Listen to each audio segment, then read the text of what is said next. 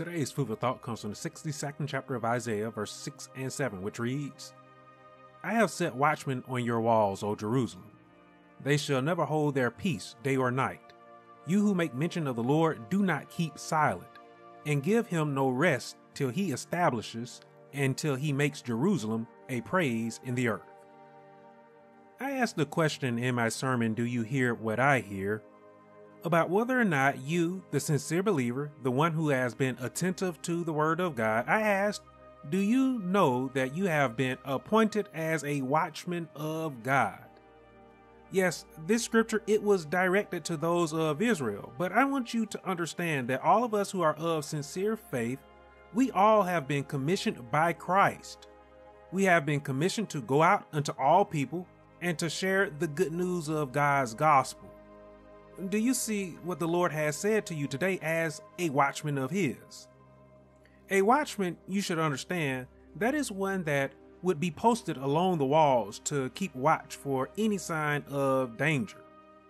God, he tells us that we as his watchmen, we should never hold our peace day or night. We should be sounding the alarm today for quite a few things. First, we should be sounding the alarm about the birth and the life of Christ. We should be sounding the alarm about the salvation given to the world through the only begotten Son of God. We should be sounding the alarm that Christ is coming again. Lastly, we should be sounding the alarm that God is going to punish sin and the sinner. You and I, as the Lord said, we should not keep silent about these things. Why shouldn't we keep silent? Well, we shouldn't keep silent because our warning can save the lives of several people.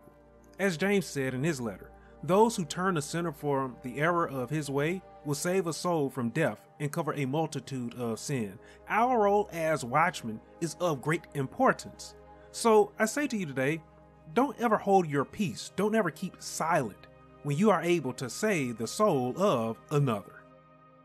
I hope my thought for today has given you something to think about. And I hope that it will encourage you, that it will uplift you, and that it will motivate you as well. Be sure that you share this thought with someone somewhere. And if you haven't already done so, make sure that you're following this channel so that you can always receive my next food for thought.